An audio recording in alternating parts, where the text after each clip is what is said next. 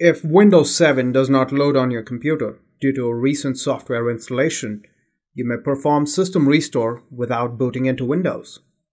Switch on your computer and tap the F8 key to enter the Advanced Boot Options menu.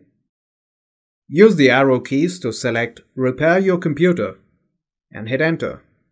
Now, Windows will load files required to repair your computer. Select your language and keyboard input method and click Next. Select your username from the drop-down menu and enter the password if you had set one and click OK. In the System Recovery Options window, select System Restore.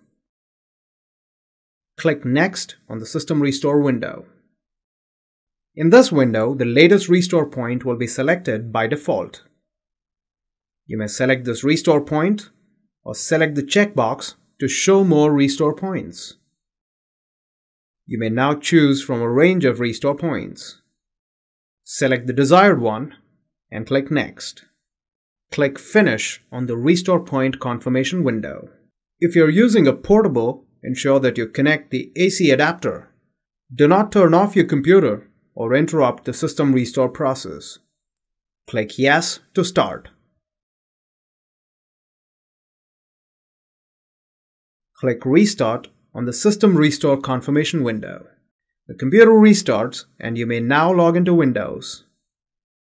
Thank you for watching.